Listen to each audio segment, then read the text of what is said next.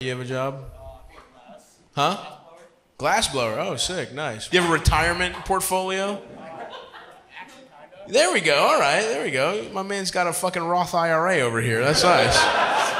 He's like, yeah, I do. I have a retirement plan. And it's just an Aqua Teen Hunger Force bong he made. He's like, this thing is going to sell big one day. That's sick. Do you make custom stuff? Because I really want a Bobby Hill bong. I really do. Yeah. I've been trying to find one. Yeah. Will you, for real? We should talk. I'm not joking. I want a Bobby Hill. I want an ornate Bobby Hill bong, though. I'm willing to pay top dollar. All right, that's great. I got something out of it. The rest of the show's a wash. I got a bong. I got a Bobby Hill bong out of it. I don't care how the rest of it goes.